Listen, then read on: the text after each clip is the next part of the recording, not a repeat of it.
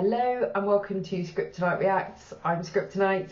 Today we're going to be watching The Haunting of Hill House, Season 1, Episode 7.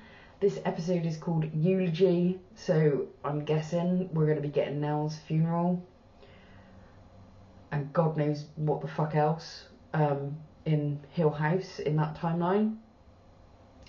I've just released today on Patreon the full-length reaction to episode 5, so that's a bonus. If you become a patron, you'll get access to, I believe, full-length reactions for the rest of this season. I think it certainly feels warranted. I think the show is, so much happens now each episode. I'm feeling really like under the cosh to edit, so it's actually really nice to be able to do that on Patreon and have people get the full breadth of the reaction. So if you want to become a patron, go to, I'll put it down here, and sign up, and then you don't have to watch these little highlight versions on YouTube. You'll get the whole episode and it will be picture in picture for the whole episode, so you'll be able to see what's going on in the show and me, just like on YouTube, but it will be the whole thing. Oh my god, that was so good. I really enjoyed episode 6. I loved it. I think also that episode is going to grow on me over time as well. It felt like there was so much going on, and I feel like there were so many moments in it that you felt like you needed to see the other half of what was happening. You know, like, who is Hugh talking to? What was going on in the cupboard? Who is this guy that Shirley keeps seeing? Is anyone going to see Nell? Why is Stephen now seeing ghosts? Who's he going to see next? And why isn't it changing his behaviour? Well, it's just making it worse. So he's clearly scared of going mad. If he thinks seeing these ghosts means you've got a mental illness, then he must now be questioning his own sanity. I think that's why he was yelling at himself, you know, pull it together, pull yourself together. Because he sees it as his mind, you know, breaking. And I don't think it is at this point. I mean, unless they're all mad. Possible. But we're getting closer, like we're edging. I felt like in that last episode, we moved forward a lot. To have the dad give us the confirmation that something is going on and it's the house is a really big deal. I'm actually fresh off that episode. I can't wait with this show now. It's too exciting. I just had to go on and watch the next one. So I'm gonna have a lot of reactions to edit this week, but I don't care. It's really Moorish. You know, it's like a great book that you just can't put down. That's how I feel about this show right now. So yeah, that's kind of where we are. In fact, I was just I was chatting to Pulsar 77 again. Sorry, there are others of you. It's just Pulsar seems to give me some really great messages at the moment. But yeah, I don't even know if you're a guy or a woman. Pulsar, tell me your real name. Tell me a bit about yourself. I'd like to know who I'm talking to. It's often you make assumptions based on like the way a masculine or a feminine sounding name, and I've been several times over surprised to find out that I've been relating to someone. I've been misgendering them is the point. So let me know. So in my head, you're a guy. I apologise if you're not a guy. But Pulsar said, did I notice in the Bent Neck Lady episode that Olivia was actually writing Welcome Home right to left? No, I didn't realise it, but I actually replayed it in my head when you said it, and I realised, oh my god, yeah, because she was coming across from the come bit of it, wasn't she? And she did the W last, so she had to be writing it right to left. No, I didn't take that in at the time, but oh my god, you are right. That is another way they're messing with time in this programme, and you know I'm all about that.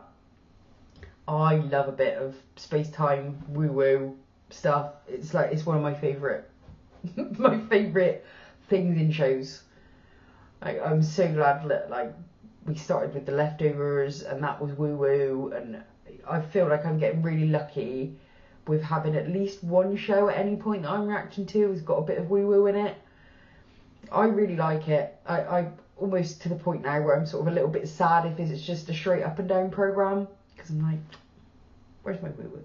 Anyway, now I've said woo-woo about 10 times, I think we can get into the reaction. So let's have at it. You're going to go straight into the music again. Yeah. I hate it. I love it. But, you know what I mean? It scares the crap out of me. Again, thank you for doing this voluntarily. I gotta get back to my kids. Kids are fine. I just checked on them. They went down on Janet. Janet! You know, you can leave whenever you want. I told you that, right? You know I've told you that. Yes. It's just, to be honest, it wouldn't look so good. Pause. Never do this. Never do this. Always a lawyer. That doesn't matter whether you're innocent or guilty, whatever. Lawyer up. It's my advice. I've listened to enough true crime podcasts to know. Look at me, little Judge Judy over here. Anyway, play. I'm not under arrest. Oh, no. Then go. And we haven't even talked about the other That didn't have anything to do with us. Of course not, but you can fix it right here. You like to fix things. Wait. You're good at fixing things. I keep Pause. hearing. The other body? Did he just say the other body?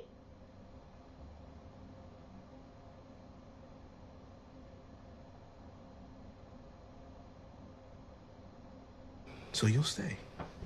And we'll talk. Yeah? Talk about the house, talk about Olivia. Talk about what happened last night.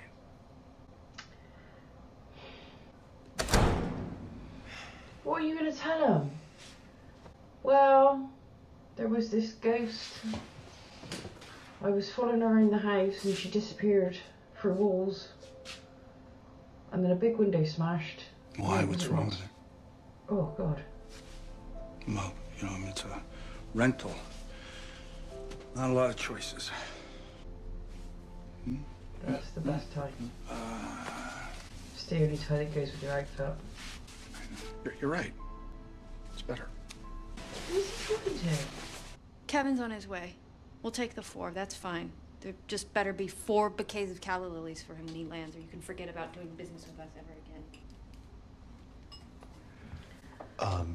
Can we please talk? You need to pick up 4 bouquets. Okay, I'll go in a minute, but can we just... You're already on your way. I have to shower and change my clothes. I mean, I didn't bring any of my... Okay.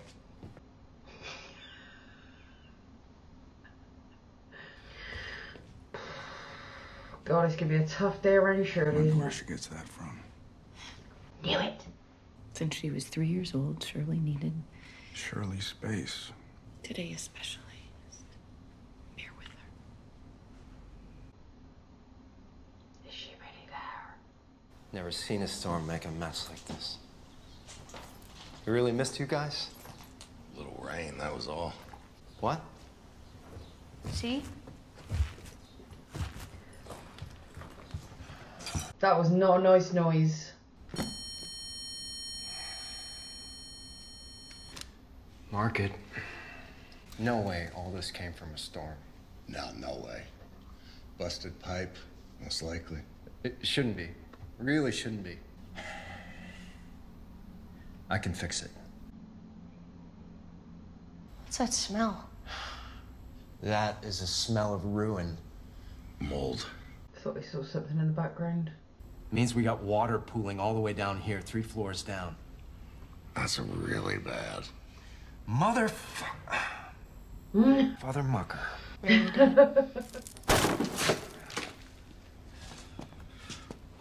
No! Yep.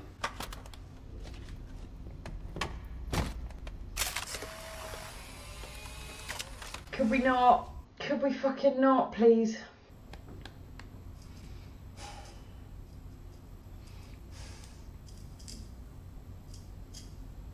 Do you hear that? Why? Maybe rats. Could be what happened to the pipes. And rats get thirsty enough, they'll shoot through just about anything.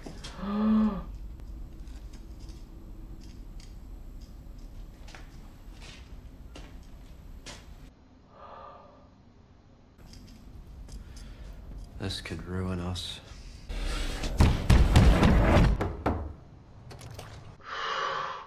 I fucked up last night, Daddy.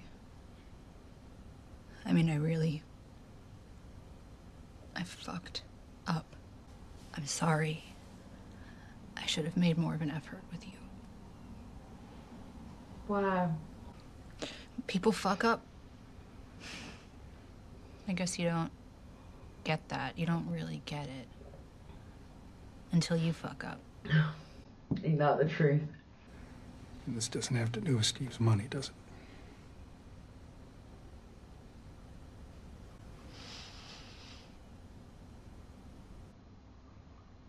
Wait, she's not No. Is... I didn't expect that. Gotta start somewhere. Wow. The parlor, library, and then the pooling in the basement. There are veins of it, veins of mold that are spreading from somewhere on the 3rd floor. It's all over. Well, that doesn't make sense. The water lines don't even... Yeah. I mean, I can't think of a water source that explains it spreading like... It's the house. Well, I can't flip this house if it's rotting with mold. And if I can't flip it in a couple of months, I know. then... I will, I'll combine these plans into one master blueprint, draw up something that represents the actual piping, and then we'll find out how fucked we really are.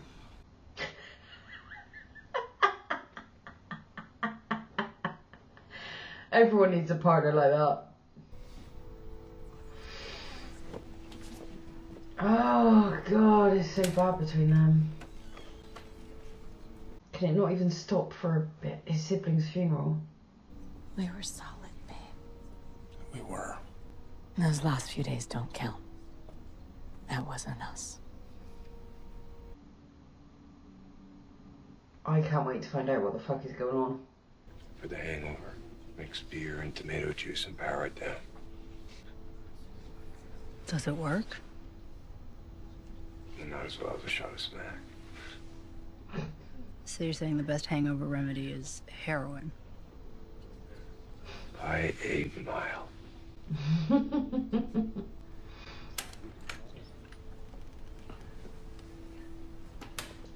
Are you fucking kidding me? She didn't! Oh, yes, she did! No, she didn't! Yes, she did! No, she didn't! Yes, she did, Peter! I just saw it! All right, take it. What are you doing here? My sweet boy.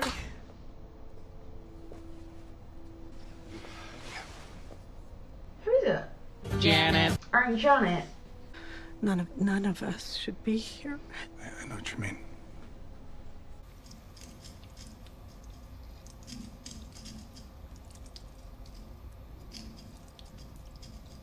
That mold guy telling me there's no rats down here. What a pro, huh? I'm gonna add some strychnine to the shopping list. Strychnine? It's rat poison. Huh, look at this. Green men hard at work. I have a present for you. Good job, honey.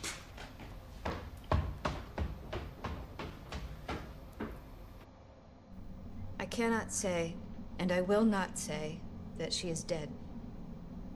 Think of her still as the same, I say. She's not dead. She's just away. She's not away. She's probably in that room, right? Yes. If anyone wants to say a few words.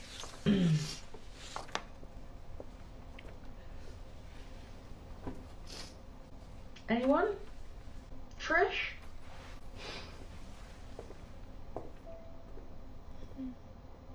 Oh, Luke. I was born 90 seconds before no. I'd say I was the oldest, so she had to do what I said. And she let me get away with it. I mean, even though she knew it was bullshit.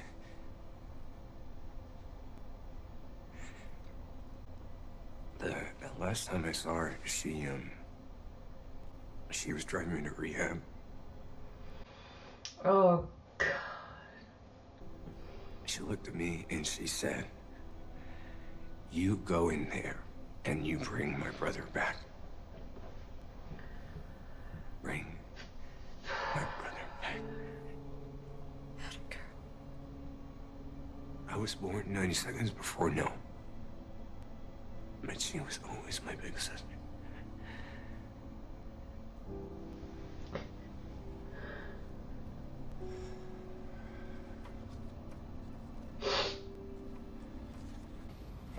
If you could take another look for a key to that red room upstairs, I could really use it.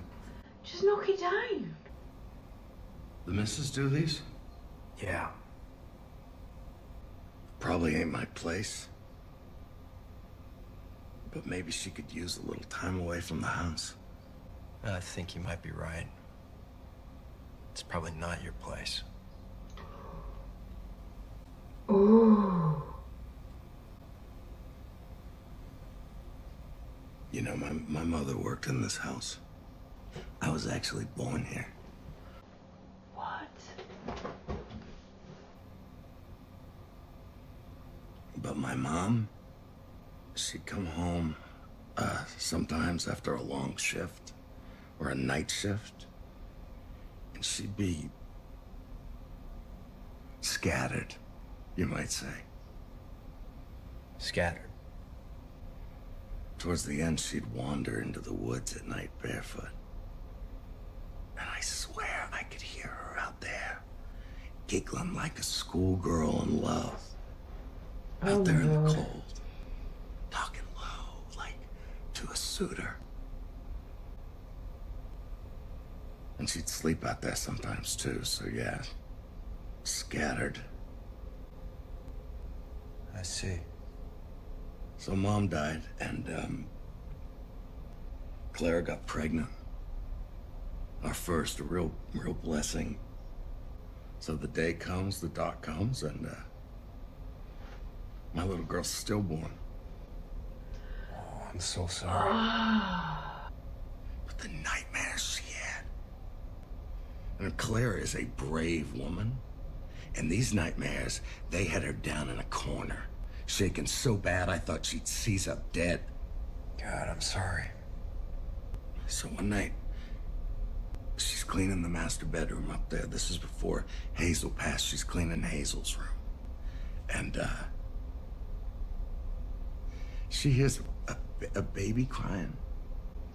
Hears it in other rooms, too. And she goes looking and looking. And I mean, I thought she was losing her damn mind. But it rattled her so good. She ran home. Through the woods. No light. Scratched her face to ribbons on the branches. My God. So I came back here with her one night and... I'll be damned, but I heard it too, and I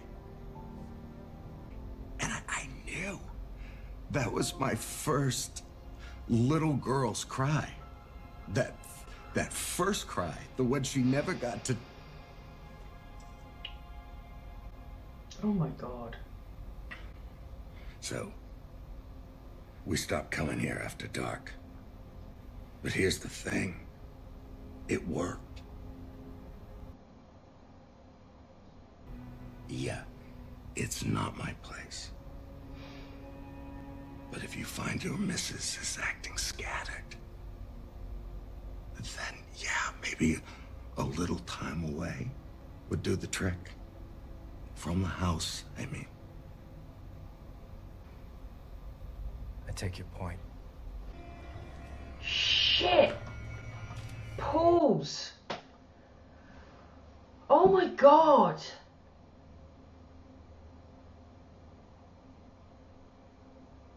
This show is so good with the monologues. We have the, like Mr. Dudley has said fuck all in this entire show. And that's one of the best monologues in the whole thing. It was absolutely terrifying. So that's why they're not there. Okay. I'm starting to believe they might be real people now. I really needed that conversation. And I'm also thinking, oh my God, is Abigail like there? I'll find out. But I want to see what she drew. I really want to see what she drew.